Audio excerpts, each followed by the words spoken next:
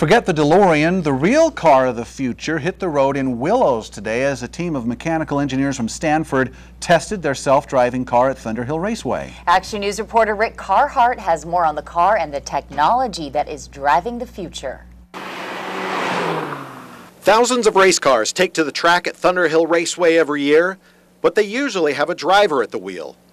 That wasn't the case Thursday as a team from Stanford University tested their autonomous self-driving car on the road course. We're trying to develop a car which can race around a track at the same level as the best human drivers.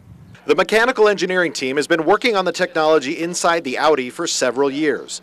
It's hit speeds of over 150 miles an hour at the Salt Flats and topped 100 miles an hour Thursday at Thunderhill. Our main goal, of course, is to make driving safer.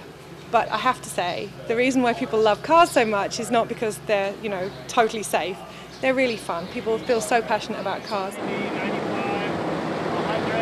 In addition to testing the robot car, the Stanford team also put Thunderhill president David Vodden behind the wheel to see how real drivers react under the same driving conditions. They're using me as a baseline in some ways for the data, and so it's a real opportunity to drive this Audi TT and have all this technology involved with it. While full self-driving cars are still decades away, a lot of the technology being tested in Willows could end up making your commute safer in the near future. I honestly don't know if the best combination is for the car to do all the work and the human to sit there, or to find an actual combination that works better than that. In Willows, I'm Rick Carhart for Action News.